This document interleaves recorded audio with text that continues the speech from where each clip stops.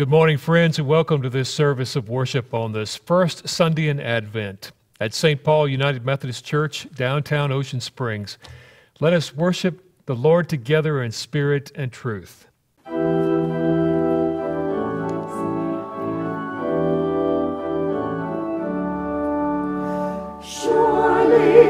the presence of the Lord is in this place. I can feel His mighty power and His grace. I can hear the rush of angels' wings. I see glory on His face. Surely the presence of the Lord is in this place. We continue our call to worship with spoken words. The Lord God is our shepherd. We are the people of God's pasture, the sheep of God's hand. God will seek the lost, feed the hungry, and strengthen the weak. But the proud and power-hungry will be fed with justice. The hymn is number 196, Come Thou Long-Expected Jesus.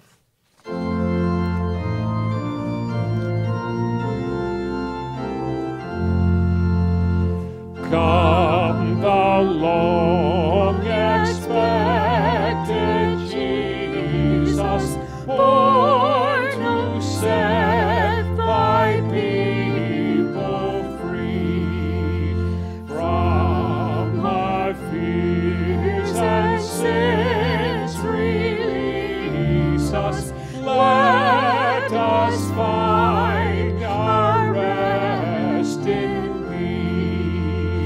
Israel's strength and consolation, hope of all the earth thou art, dear desire of every nation, joy of every longing heart. Born thy people to deliver, born a child and yet a king, born to reign in us forever. Now thy gracious kingdom bring. By thine own eternal Spirit, rule in all our hearts alone. By thine all-sufficient merit, raise us to thy glorious throne. The affirmation of faith is the Apostles' Creed traditional version. Let us unite together in this historic confession. I believe in God the Father Almighty, maker of heaven and earth, and in Jesus Christ, his only Son, our Lord, who was conceived by the Holy Spirit, born of the Virgin Mary, suffered under Pontius Pilate, was crucified, dead, and buried. The third day he rose from the dead. He ascended into heaven and sitteth at the right hand of God the Father Almighty. From thence he shall come to judge the quick and the dead. I believe in the Holy Spirit, the Holy Catholic Church, the communion of saints, the forgiveness of sins, the resurrection of the body, and the life everlasting. Amen. Glory be to the Father, and to the Son, and to the Holy Ghost, as it was in the beginning, is now, and ever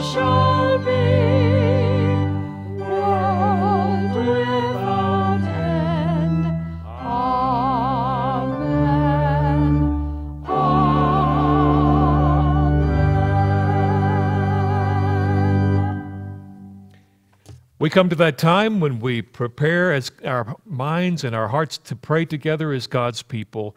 A brief word before we do that. We love to hear from you and want to hear from you, and please take advantage of the different ways you might let us know what's happening in your life or the needs that you have. One is to use an online Connect card, connect.stpaulos.org. Please know we have a prayer ministry, a prayer team that will lift up your concerns as well, and see the contact information to contact them and let them know what's going on. Let us pray together. God of power and glory, we remember today your awesome deeds across the ages, the times you have saved us and brought us home when we were lonely, when we felt cast off. Yet we also remember times when we were jubilant and in finding our homecoming in you. We are your people. You are our God. Look upon us with your shining face in this and all our times of need. We pray for those who look to you for healing and hope during this Thanksgiving week and first Sunday in Advent. We remember those who are sick or who are recuperating from illness or injury. We do remember those who are lonely and have trouble finding companionship because of the virus and for other reasons. We remember those for whom the holidays bring sorrow or pain, those whose deep sadness overshadows joy, and we pray that your face may shine upon them, O God. We pray for all your people in need of restoration, some in need of reconciling with relationships, some battling addiction and those in recovery, for people who are estranged from those they love, for people lost in grief. Lord, in your mercy, be with them and help them. For people who are far from home, whether literally or spiritually, let your face shine upon them, O God. Renew our spirits. Sometimes we feel in a world that's grown weary with waiting and hoping. Help us to know that you are with us and that you will come again. In the midst of all our living and our doing, grant us clarity and passion and true fellowship so that we are awake to your presence. All these prayers we make in the name of Christ our God, our Lord, as we also together pray the words he taught us. Our Father, who art in heaven, hallowed be thy name. Thy kingdom come, thy will be done, on earth as it is in heaven. Give us this day our daily bread, and forgive us our trespasses, as we forgive those who trespass against us. And lead us not into temptation, but deliver us from evil. For thine is the kingdom, and the power, and the glory forever. Amen. It is always a good and joyful thing, always, to offer ourselves and our gifts to God as an act of worship. And so we invite you to do that now, that we may join in together in offering our first fruits to the Lord our God, giving thanks for all he has done for us. The tangible ways to do that are several. One is to give online, give.stpaulos.org, and you may follow that link or go to our website and find that link, and it's very easy to do. Through the mail, P.O. Box 909, Ocean Springs, St. Paul, UMC. And we are continuing until, let's say tomorrow, Monday, our Still All In for Christ campaign. And so if you still would give a pledge or let us know what you're thinking about that, that would be helpful as well. Please do so, and you may do that online. And its pledge card is online, or we have many physical ones we may be glad to get you as well. Pledge.stpaulos.org. God bless you. Let us pray. Pray together. Faithful God, we thank you that Christ is being revealed in every time and place until he comes again in the fullness of glory. Strengthen our testimony and spiritual gifts. Increase generosity in us, we pray, as we wait for the day of our Lord Jesus Christ. Amen.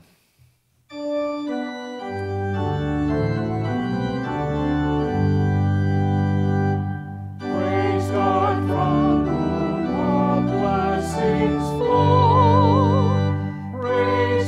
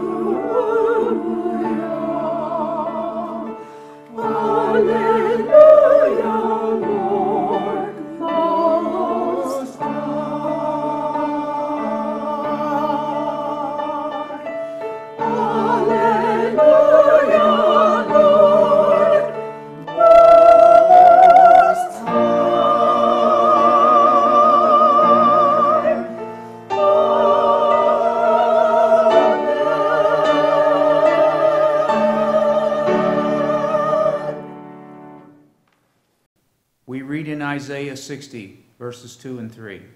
For darkness shall cover the earth, and thick darkness the peoples. But the Lord will arise upon us, and his glory will appear over you. Nations shall come to your light, and kings to the brightness of your dawn. We light the first Advent candle as a symbol of Christ our hope. May the light sent from God shine in the darkness to show us the way of salvation.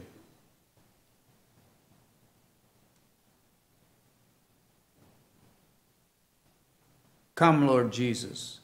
Blessed is he who comes in the name of the Lord. Amen.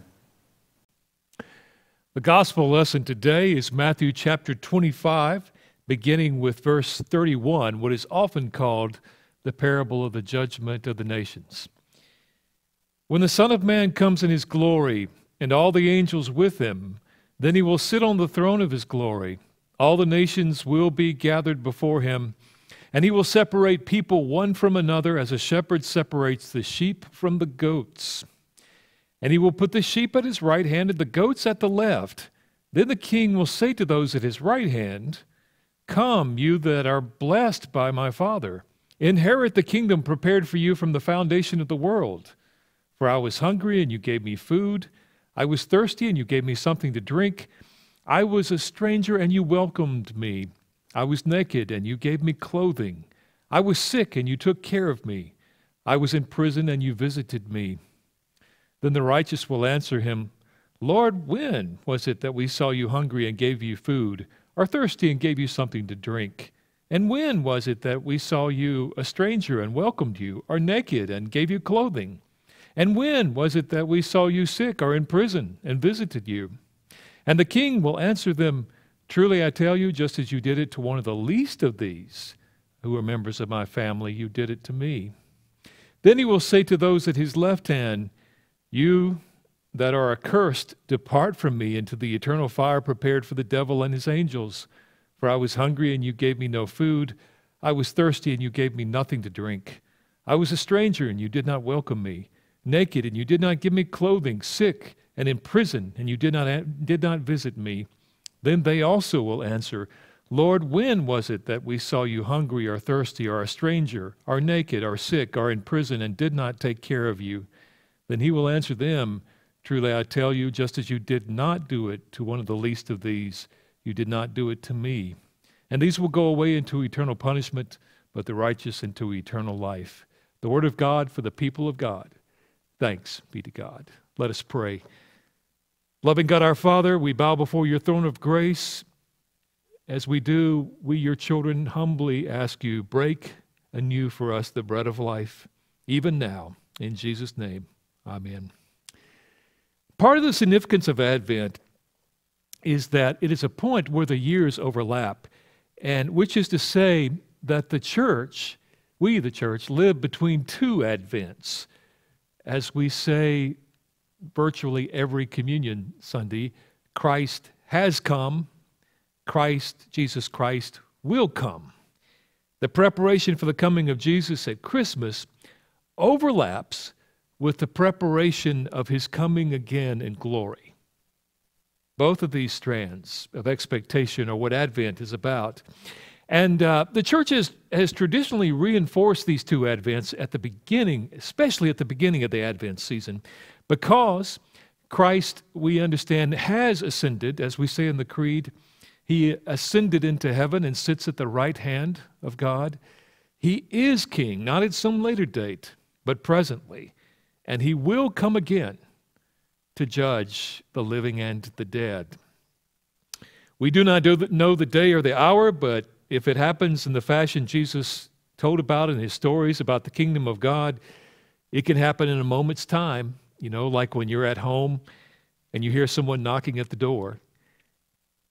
When the Son of Man comes in his glory, and all the angels with him, then he will sit on the throne of his glory, and all the nations will be gathered before him. It is a majestic picture of the triumphant Jesus reigning in glory as the king and judge at the end of time. And then the camera pulls back to capture the whole scene.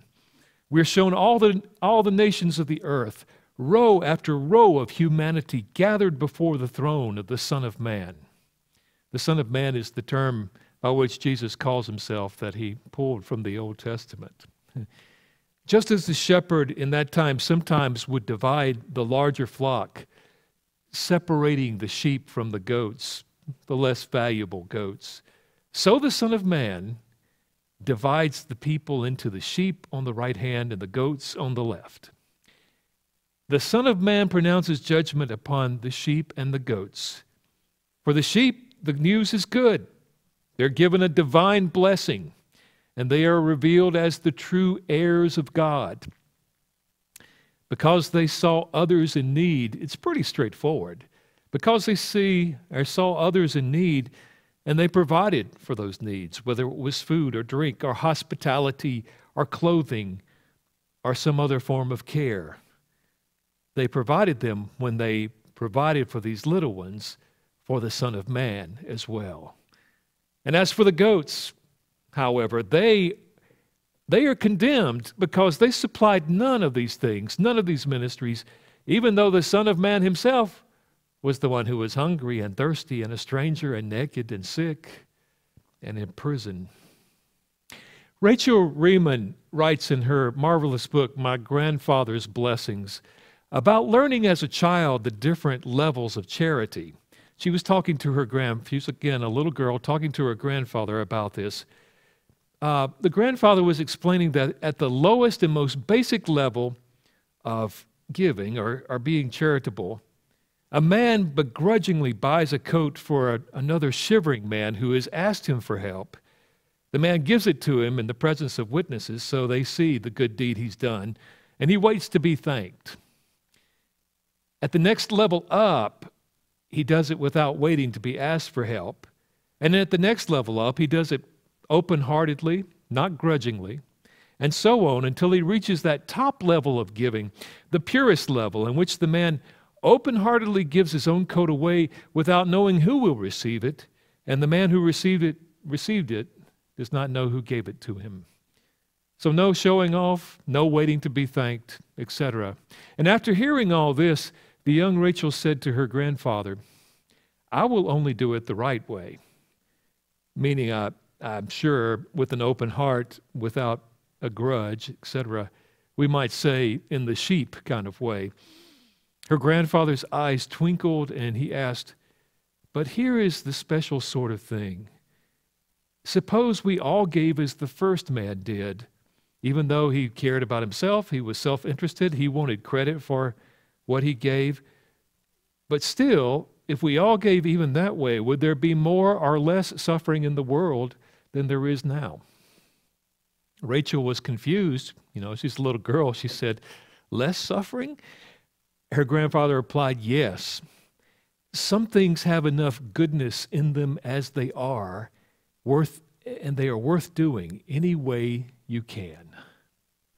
Riemann goes on to write that, of course, we want to give in ways that do not diminish others. But she says to my grandfather, my wise grandfather, it was better to bless life badly than not at all. I believe the grandfather was right. If all there was to Jesus' parable here is that those who do good deeds are rewarded and those who do not are punished, it's just an ordinary kind of morality tale, to be honest. And you can find that story, that kind of story, in all kinds of religions and cultures throughout the world. But this one takes a curious twist when it becomes apparent that the sheep have no idea whatsoever. The sheep, not just the goats, have no idea whatsoever that in their compassion toward people in need, they are providing for the ministry of the Son of Man. Again, we know who that is, Jesus. And likewise, the goats had no clue that in their indifference, they were in fact neglecting the Lord of all the nations. Both groups are stunned and exclaim, Lord, when was it that we saw you hungry or thirsty or a stranger or naked or sick or in prison? And then the surprising reply, whenever they acted or failed to act compassionately to one of the least of these ones that a lot of people don't even see, they did it so to Jesus. And that is the dramatic disclosure, my friends. Jesus Christ is present in the world. Where? In the least of these. That is the focal point of his message.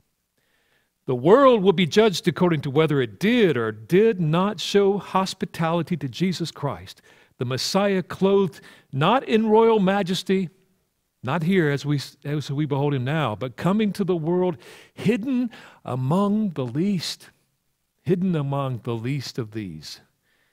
Now, I own up to this. People today are generally less oriented toward the farm and, let's say, more agriculturally challenged than in times gone by. You may think along those lines that sheep and goats are not all that different. Certainly they are more similar than, say, dolphins and chimpanzees. They both, say ba. So I think if two animals can speak the same language, maybe they've got something pretty similar to one another. But we often think of sheep in the image of Scripture as God's people. As the psalmist said, we are the sheep of his pasture. And by contrast, goats, they're stubborn, they're headstrong, may not see things the same way as sheep do. Again, we're told that there will be a grand sorting out in the kingdom of Christ. And some, like sheep, will be gathered to Jesus' right hand, having succeeded in feeding the hungry and visiting the stranger, etc. But others, the goats, will be at the left hand for having failed to feed and clothe and visit and love. In the case of our story, there's, again, one very striking similarity in that they both ask Jesus the very same question: when? When do we see you hungry or thirsty or in prison or lonely or naked? When, Lord? Sheep and goats. And the question inevitably hangs in the air at this point. So what about us? Which are we? Which are you? Which are me? I mean, I'm on the right or I'm on the left. We both may speak the similar language, but apparently there's a lot of difference between those two areas. Well, let's find out. Let's do this exercise. You just do it at home from where you're viewing and worshiping today. Raise your hand if you've ever given food to a hungry person, or offered clothing to someone who's had a little, or provided for clothing, whether you knew them or not, or visited a stranger, or someone who was sick, or given water to someone who was thirsty. Raise your hand also, though, if you've ever failed to give food to a hungry person, or failed to offer clothing to someone who had little, or failed to visit someone who was lonely, or a stranger, or who was sick, or not even thought to give water to someone who was thirsty. You see, this complicates things. This exercise, actually, the same exercise we just went through, was done some years ago by a group of nuns. Now, if you know anything about nuns, you know that they can be some of the feistiest, servant-oriented people around. And they did probably and answered similarly to as we did. We put our hands up for both things, both categories. We've both done them, and we both failed to do them. And so, realizing this, they sat for a while in quiet, reflecting on this paradox. And finally, one of the nuns, an ancient woman, stood up and said, I know what this means. We're all good goats. Yeah, exactly. One of my favorite greetings sometimes on Sunday morning is to come and say, "Good morning, saints," to the congregation. "Good morning, saints." "Good morning, sinners." And say, well, we're all here. And not only are we all here, we're all both of those things, of course. Truth be told, we're both sheep and goats, right?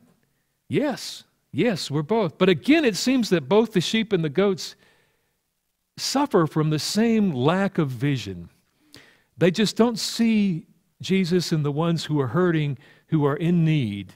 And that seems to be the deal breaker. That seems to be the difference. What we have here, maybe to paraphrase that prison guard in the old movie Cool Hand Luke, the old Paul Newman movie, is not a failure to communicate. It's a failure maybe to imaginate, if you will. Having been unable to see what God has placed before us, we now, can act like we haven't seen it. We now cannot act on what we haven't seen. And the exercise of our imagination is vital. Our God-given imagination, holy imagination, is vital if we are to find Christ in others. It is also necessary if we are to reject or renounce what is perhaps the primary temptation of our lives. Moved by this same final scene and feeling the burden of the question before us, centuries ago, Christian leaders made a list of sins, what is often referred to as the seven deadly sins. Sins that were so scaly, so serpentine that they, if left unleashed, could destroy a person completely. And do you know what is at the top of that list? At that top, the top of the list of those seven deadly sins, they listed something called akadia. And that is a word that literally means, I don't care. I don't care. The goats are not condemned for doing bad things. Did you notice that? We often think of judgment about that way. I do all kind of bad things in my life. God's going to get me. But this is Jesus' primary parable that's kind of summing up and synthesizing everything that he said before. They're condemned for doing nothing. They bore no malice to these ones who were hungry and thirsty and alone and put away. They simply did not see any relationship between their lives and the lives of these other least. There is a relationship. That is what Jesus is saying. That is both the good news and the bad news for today and for that last day when we all stand before Christ the King and find out who we really are. There is a relationship, and it's up to each one of us to decide what we will do or will not do about it. It's interesting that the very next thing that happens in this gospel, right after this parable, which is the end of Jesus' teaching in the Gospel of Matthew, the very next thing that happens is the plot to kill Jesus, and of course his crucifixion. And these events are put in motion even as, Jesus' words hang in the air, and that really kind of informs everything as well. It tells us that the one who will judge the sheep and the goats was himself judged and found guilty, suffered the depths of human pain. He was arrested. He was thrown in prison. He was sick from being beaten. Nobody came to visit him. He was thirsty on the cross, and they didn't give him water. They gave him sour wine, but not water. He was naked, and they did not clothe him. In fact, they divided up his clothes to be kept for themselves. He was a stranger to them. He was an object. Most of us have at least an inkling of what that is like. But you might say he was a goat in this respect. Goats, as you and I are, how we know about ourselves as goats, in terms of being rejected. He was condemned to death. He was cast aside. He was left to die. And then he died and he descended to the dead.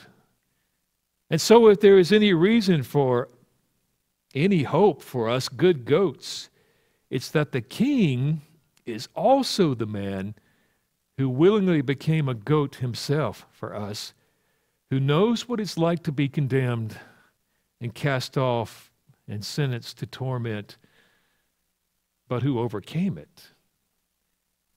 He rose above, he transcended it. He died, really died, and descended to the dead, but he was raised from the dead and ascended as King of all. What this says is, we goats need not fear death and darkness. Oh, we will to some extent in this life, but we need not, because death and darkness are not the whole story.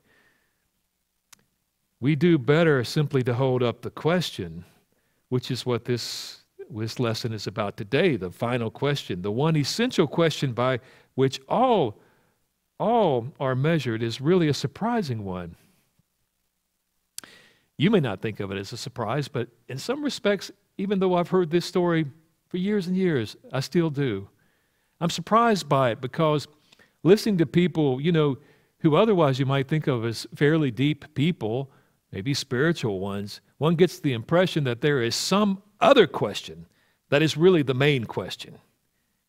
And so even we had in our churches and Christian groups, we might have this back and forth and dialogue questions about what is really the ultimate question and meaning in this life and in the world.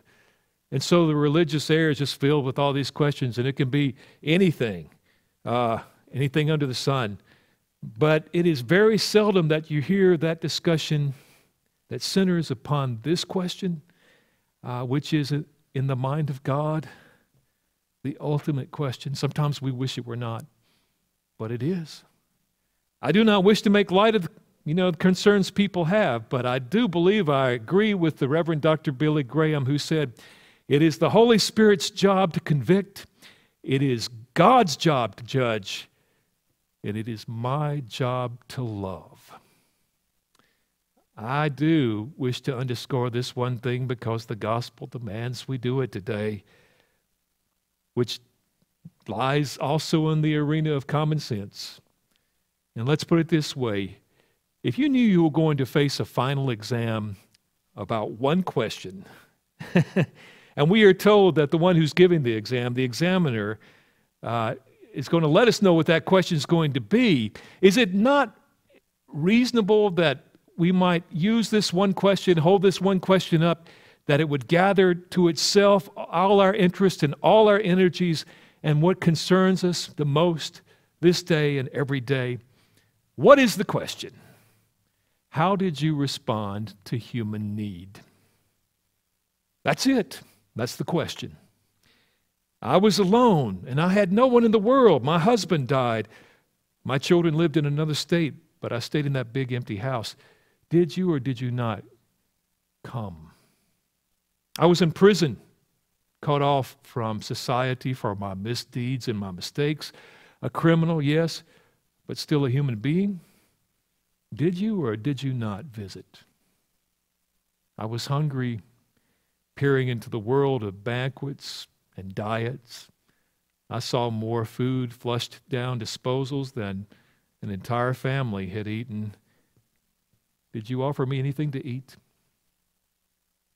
I was without clothing, looking into the shop windows, gazing at the wardrobes of the world, waiting for the styles to change, hoping for an old coat or dress.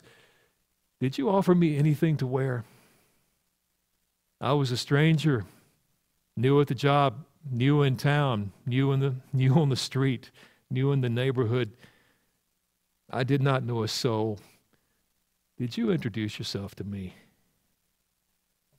Because the fact is, when everything is over and the streets have been rolled up and when all the switches have been thrown and when everything we have been doing has been done for the last time, the Creator and Judge of all will call the world into account with this question: how did you respond?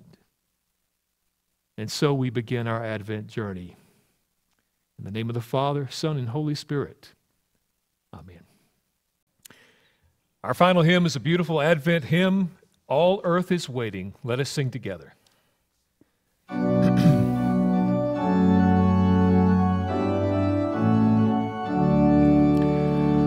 All earth is waiting to see the promised one, and the open furrows, the sowing of the Lord. All the world, bound and struggling, seeks true liberty. It cries out for justice and searches for the truth. Thus says the prophet to those of Israel, a virgin Virgin Mother will bear Emmanuel, for his name is God with us, our brother shall be. With him hope will blossom once more within our hearts. Mountains and valleys will have to be made plain. Open new highways for the Lord. He is now coming closer, so come all and see, and open the doorways as wide can be. In lowly stable the promised one appeared, yet feel his presence throughout the earth today, for he lives in all Christians and is with us now. Again with his coming he brings us liberty. The grace of our Lord Jesus Christ and the love of God and the communion of God's Holy Spirit abide with you always. Amen.